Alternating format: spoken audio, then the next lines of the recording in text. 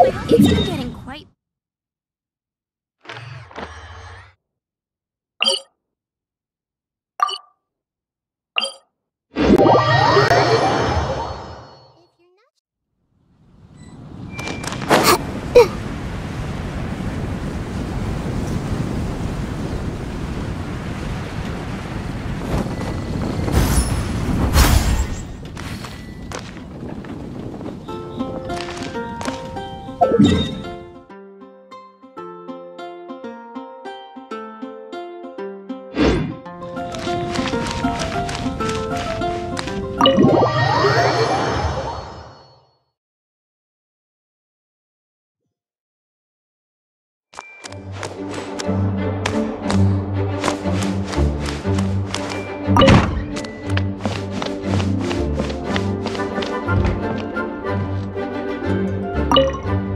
Why, if it isn't my underclassman, Sino.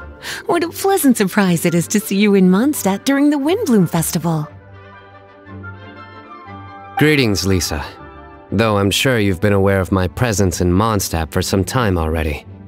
Oh dear, looks like you've seen right through me. But I was in no hurry. I knew we'd see each other sooner or later. Yes. It's just as Professor Cyrus said. Shared aspirations always have a way of bringing people into each other's orbit. He always has such a poetic way of wording things. I suppose that's the one respect in which I've taken after him. While in your case... Yes, it's his wit and eccentricities that have left their mark on you.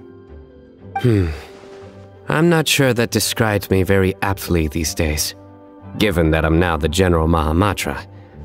Still, if we're going to talk about ways with words, I think my deadpan humor is far superior than our professor's. Is that so? Strange. I heard that you're just Sino the Adventurer when you're in Mondstadt. You make a good point. What do you think of Mondstadt during this time of year? It's quite nice, isn't it? Yes, it's very nice. I think I'm starting to understand your reasons for leaving the academia. I've always prided myself on making wise decisions, and that was certainly one of them. If our professor had been as sensible as you, he would have had a much easier time in his working life. Being stubborn doesn't help anybody. Well, if even you feel comfortable criticizing him now that he's retired, it really goes to show how much he's changed.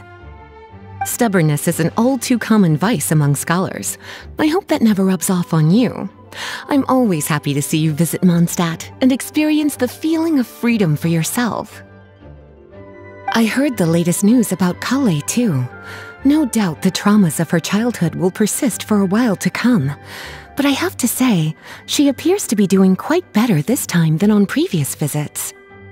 I suppose you're something of a mentor to her, aren't you? Now that I think about it, the two of you aren't so dissimilar. The power of Hermanubis once brought you great suffering. That's all in the past now. Besides, Professor thankfully didn't treat me like a test subject for the priest's power like the higher-ups had hoped, even though I was a desert dweller. Instead, he gave me the tools I needed to lead the life I have today. He adopted me, educated me, taught me how to fit into society. I am very grateful to him. You are very gifted, and sometimes that can become its own curse. But he has reason to be grateful to you too. Without you as his son/student, he may have never changed his stubborn ways. As a fellow student of his, I couldn't be happier for the two of you. Well, look at how quickly this developed from small talk to a deep and serious conversation.